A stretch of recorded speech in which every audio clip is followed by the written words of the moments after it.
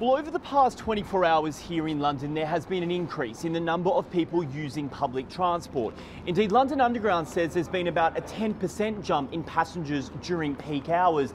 And you can kind of get a sense why looking at the front page of the local commuter paper here. Back to work we go is the headline. And that is the real sentiment in the capital for a number of people that are slowly starting to return to their jobs. But for people that are using the transport system, it is a bit of a different experience than before. Soap dispensers are being installed across all stations, and Transport for London is asking people to wear face masks. It is important to note, though, it is not a requirement by law. Despite that increase in people using the network, you can see it is still much quieter here on the ticket platform than it normally would be. Indeed, millions of people are still choosing to stay at home, meaning food shops like this one and other concessions at stations are being kept closed, and station staffing is being kept at a minimum.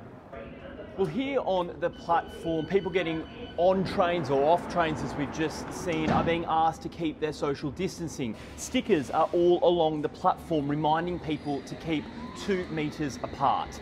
Well, for a look at how Parisian commuters are returning to work on their public transport system, my colleague Oliver Whitfield-Mirchich joins us from Paris. Thanks, Trent. Well, you'd barely be able to tell that this is a rush hour train because there's so few people who are on board compared to normal.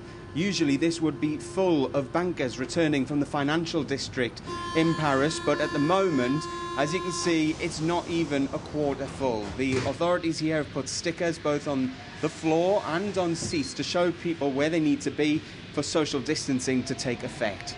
Now, this is not always the case in Paris, having trains this empty. On some of the suburban lines going to the poorer neighbourhoods of Paris, there have been reports that there's been congestion both in the carriages and on the platforms.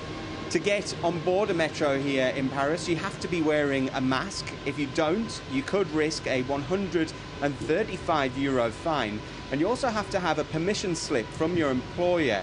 That's got to state the reasons as to why you're travelling during rush hour, because the authorities want to keep the number of travellers down to about 15% of normal levels, all in a bid to try and ensure that social distancing is maintained.